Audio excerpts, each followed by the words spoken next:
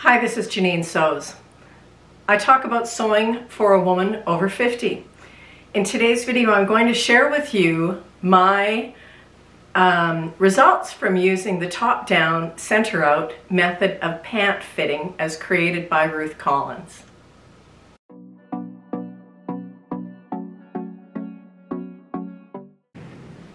Before I get started, I just want to thank everyone who has watched my videos. New subscribers, continuing subscribers, and those who have just dropped in. I have not responded to a lot of the comments in the last video because honestly I've been under the weather for well over 2 weeks now, and I am very much feeling alive and ready to go now, so I'll be catching up on the comments. But I do want to say thank you for watching. I am wearing a Love Notions Rhapsody blouse that I made in quilting cotton from Rick Rack Textiles here in Calgary. And the fabric has little cowboy boots all over it, and I got this fabric and made this top for Calgary Stampede. I did wear this to the Stampede a few times, out stampeding. I used brown bias tape to emulate the look of leather lashings because it was kind of a Western thing.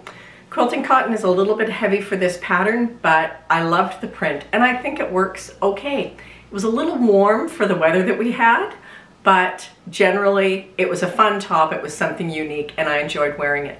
I did do a little bit of embroidery on the sleeve. I've done this a couple of times and it's something that I've stolen from people on Instagram. Just so I remembered what I made this for.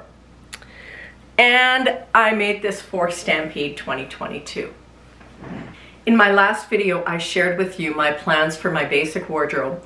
And unfortunately, because I wasn't well, I didn't really get to work on those projects because I had to get some patterns and some other things, and I didn't feel comfortable going out. These days, if you're not well, you don't want to leave the house at all. So instead, I worked on pants that I had mentioned to you the last time and a couple of other projects. So in my last video, I told you I was going to try making pants using the top-down, center-out method. I showed you a piece of fabric I had, which is a linen, and it's kind of a goldy brown color, which isn't my color, but someone brilliantly suggested that I dye it, so I am considering doing that. I've never dyed fabric before. I'm going to see how much I wear these, and if I love them and I'm wearing them a lot, I might try to dye them. But let's talk about this method. If you want a quick summary, this is it. 2 thumbs up. I really like this pant fitting method. Let's talk a little bit about it and why it worked for me and why it might work for you. I had seen people talk about the top-down, center-out method on Instagram, where you can find it hashtag top-down, center-out, and that's center spelt C-E-N-T-E-R, not R-E. But then in the summer 2022 edition of Threads magazine, there it was. Fit Pants Solo. Hallelujah.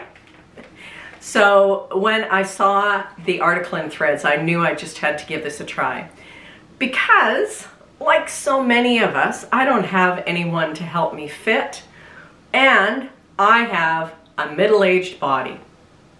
My waist is thickened, I've got a belly, and I've got what I call a shelf butt. So it's always a real challenge, and it's very disheartening when I try to sew pants. So I thought I'd give this a try. This method was designed by Ruth Collins, and Ruth has approached pant fitting as one would an engineering project. She thought about how do pants fit. Pants hang from our waist, the area of our waist. We don't fit them up from the crotch, they hang down. It's gravity and it's how the fabric drapes. So that's what she starts with. If you want to try this method, I'd say check her stories on Instagram, but more than that, get this edition of Threads magazine. You can probably get it in newsstands all over the place, or you can get it online. So this is the article. It's 10 pages and it walks you very clearly how to do the fitting.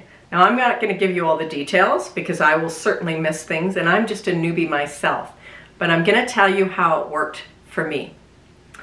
So I started with that first piece of linen, and with this method you start with something that has a waistband, and it's recommended that you use a woven. So I had that linen and a pattern because I was digging around and using what I had at home.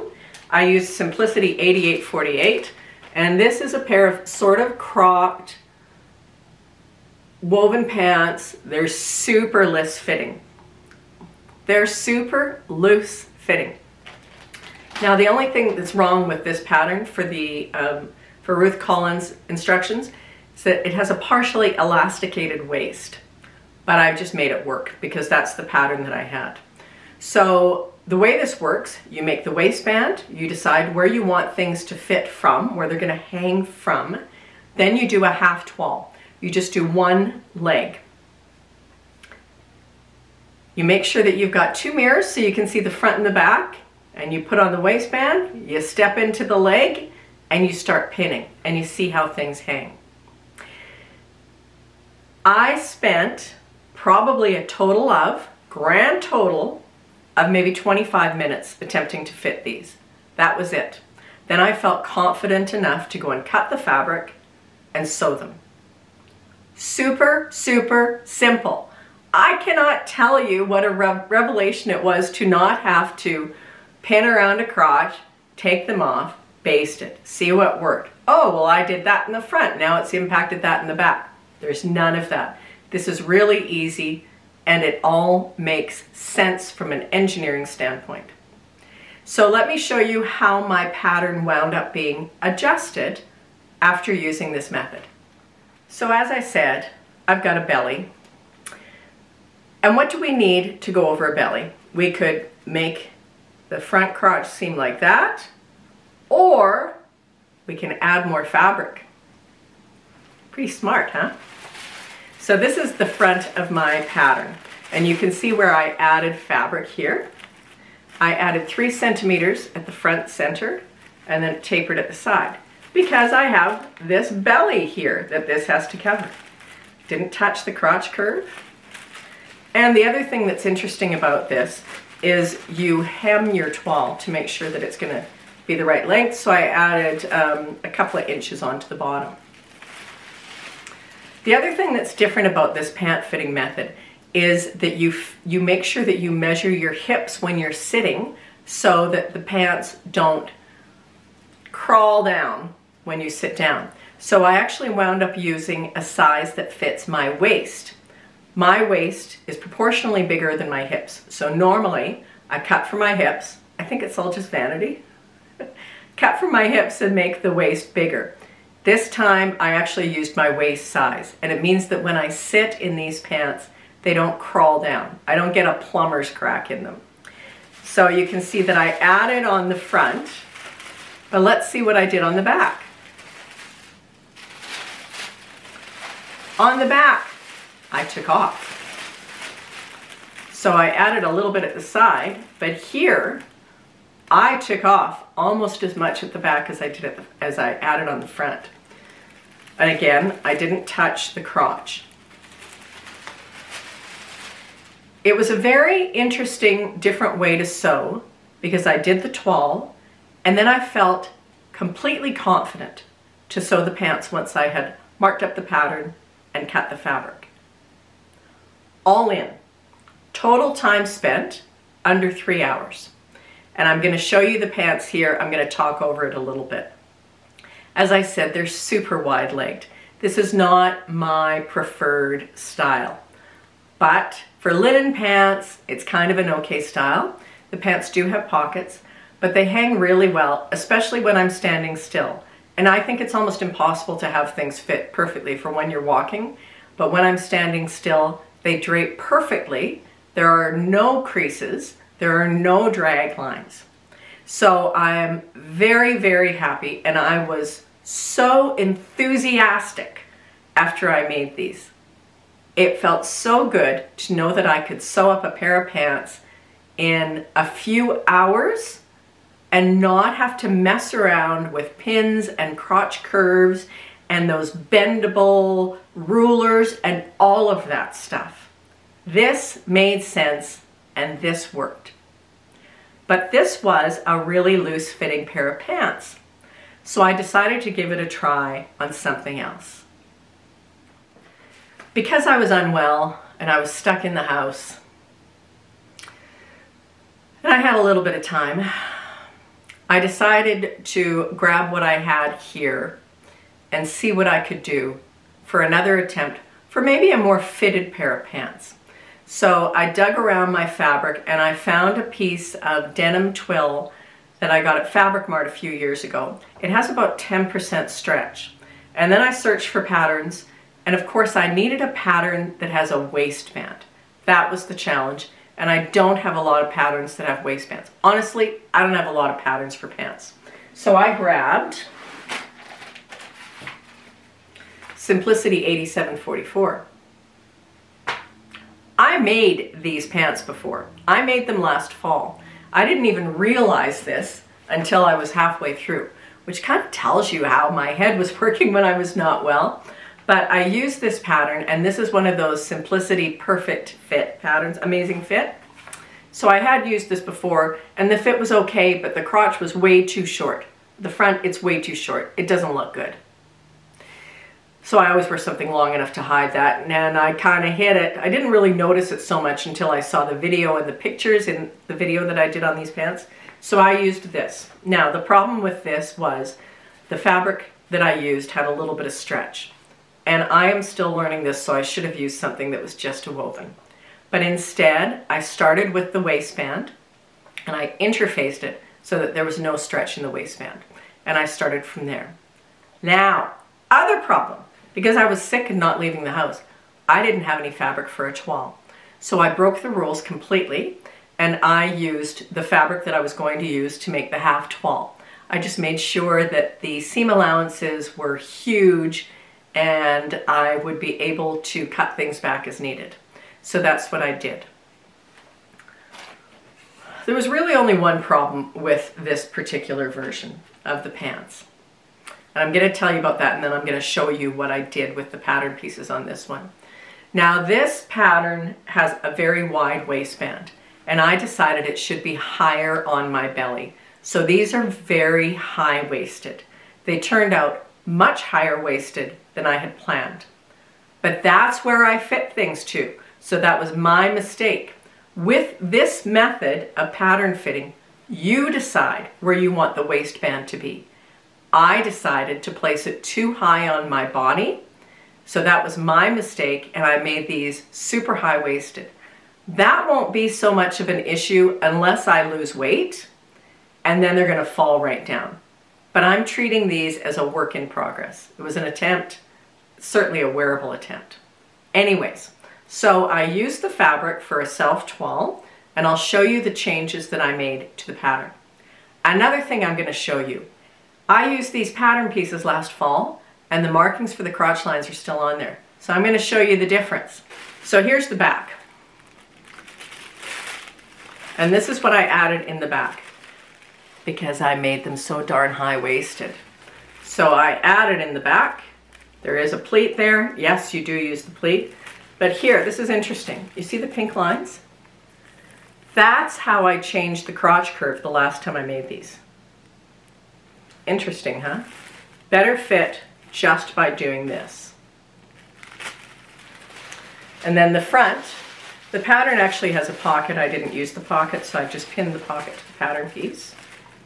So here's the front, shaped very different. I added a little bit, not as much. And again, this was the crotch line that I did last time. And that's, I mean, that, I'm not going to use the word, but you know the word when the crotch is too short? That's what I have with these. And I wound up slimming them a little bit too on the side.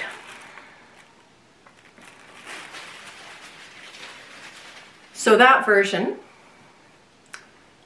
turned out well. They certainly hang better than the last pair that I made, but I made them too high-waisted. But they're wearable. I will not use that pattern again. And primarily because that pattern has an invisible zip on the side, and I hate invisible zip on pants. They just aren't sturdy enough. So what I'm looking for the next iteration is semi-fitted pants that have a waistband that I will put mid-rise. I have to do that using this method. That's my choice where the waistband is. And with either a front fly or a lapped front or lapped side zip. That's what I'm looking for. I have to show you these pants, don't I? So here I'm going to pop these up. They're very comfortable. The fabric is really, really nice. I very much like this fabric, but I made them way too high-waisted. Now the bonus is high-waisted with nothing on them. I can wear all kinds of different tops over them, and there won't be any buttons or tabs or anything that grab on the top. But if I lose weight, and I am working on that actively, then they're going to be pretty, they're going to hang down a little bit. So I'll cross that bridge when I come to it. The summary of the top-down center-out method is, it's really good. It was so much easier and less frustrating to make these two pair of pants than anything I've done in the past. And I've used those fitting pant guides. I've got books. I've watched videos. Everything takes hours and hours and hours and hours. And you really need somebody to help you. You can do this on your own if you have two mirrors. And you can figure out a way to have two mirrors. But you can do this. This is immensely easier. I don't know why nobody thought of this before, but Ruth Collins, good job. This is really good. And it makes sense from an engineering perspective, from a structural perspective. That's why this works. It often feels like other methods of pant fitting, it's, well, try this and see if this works. But there's no science to it. This is science. If you have a belly, add fabric to cover the belly. You don't have to change the crotch curve. And you know, this is the interesting thing. I always wondered why ready-to-wear pants always fit. And they all basically have the same crotch curve.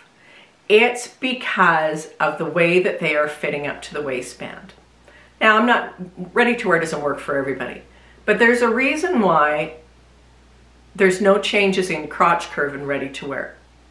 And I think Ruth has found the secret sauce. So if you want to give this a try, I encourage you to. I hope it works as well for you as it did for me. But I'm really enthused about making pants now. It's something I want to do. I'm keen. I'm not afraid of it. I would rather try and make my own pants than go to a store. And it was so fast, it's probably easier than me driving to a mall, parking, and going trying on things. So again, Ruth Collins created this method. She's Ithaca Maven on Instagram, and you can find out all the details in the Summer 22 Threads magazine, Fit Pants Solo. I hope if you give it a try, I really hope it works as well for you as it did for me. Not perfect, but huge leap forward. I want to quickly tell you about the top that I was wearing with those pants, and that is something that I made when I was under the weather, and that is the Kersoe top from Cashmerette's Ahead of the Curve book. This pattern is for a woven, it's a woven tank top, and why I picked this pattern is because I had two really pretty pieces of cotton and steel rayon, and when I bought them I didn't realize they were only 45 inches wide, so I didn't have enough fabric to make anything. And then I found this pattern, and it is lined on the inside, which meant that I could use the fashion fabric for the exterior and lining fabric for the lining on the inside, which is exactly what I did. And I could do the front, the outside in just under 1.5 yards, which is perfect. I think this is going to be my TNT woven tank top pattern. I like the slight V. It's not too deep. The way the straps are cover the bra straps, so it's something that can be worn in the summer without a jacket, or I can wear it in the fall or winter or spring with a jacket or a cardigan. and it's a nice shape. It's got nice shaping. It's got the seam in the back, which can give you more shaping opportunities. But Kersoe tank, I very much like it. It is just wonderful that it actually happens to work with the linen pants that I made, and it's going to fit a lot of holes in my wardrobe. The second piece of fabric that I have that I'm going to use to make the same top matches my navy basic wardrobe stuff, so I'm excited about that too. Next up, of course, is my basics wardrobe. I have to pick up a piece of fabric to use for a toile for the pants and have a couple of patterns printed, but otherwise I'm ready to go. I'll load up the serger and the cover stitch with navy thread and hopefully just plow through that stuff really quickly. I'm feeling very invigorated about my sewing now that I had such a good result. Not perfect, but a good result from the top down center out method. If you give it a try, I'll hope you let me know how it goes. Again, my pants are not perfect, but they are sure better than things that I've produced in the past, and it was so much easier, and it was an enjoyable way to sew pants. I hope you're well. Hope you're enjoying the summer, and I will see you again really soon. Thank you so much for watching.